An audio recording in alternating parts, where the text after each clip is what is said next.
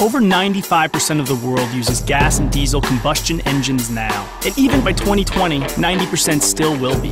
That leaves only 10% using alternatives.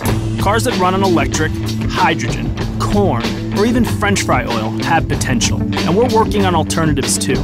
But the solutions most car makers have come up with so far either offer up the driving exhilaration of a couple squirrels on a treadmill, or are so expensive they're just not realistic for most people.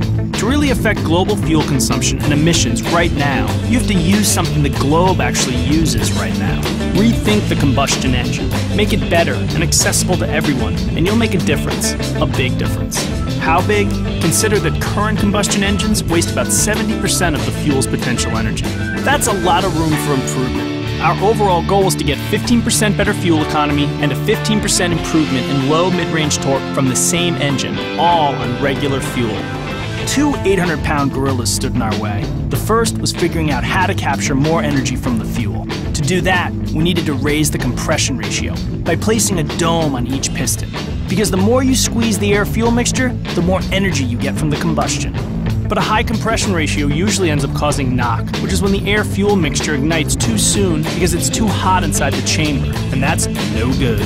So we had to cool things off. Using some huge engineering muscle, we came up with innovative solutions to do just that, like a high-pressure 6-hole direct fuel injector that fires gasoline into the cylinder at 3,000 psi to help keep it cool, and a volcano-like pocket in the piston that improves combustion efficiency, giving burning fuel a place to grow without wasting energy heating the top of the piston. To get all that hot exhaust out without it shooting into the other cylinders, we added a longer exhaust manifold used in race cars called a header.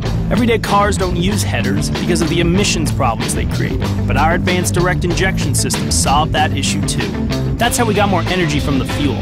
The second gorilla was making sure we weren't losing any of that precious booty on its way to the wheels. So we reduced friction inside the engine by a whopping 30%. How? By sweating every little detail.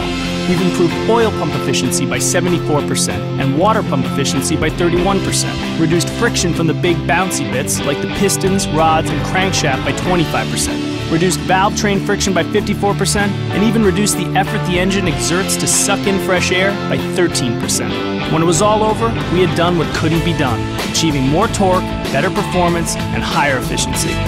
SKYACTIV technology from Mazda. The future of driving begins now. We build Mazdas. What do you drive?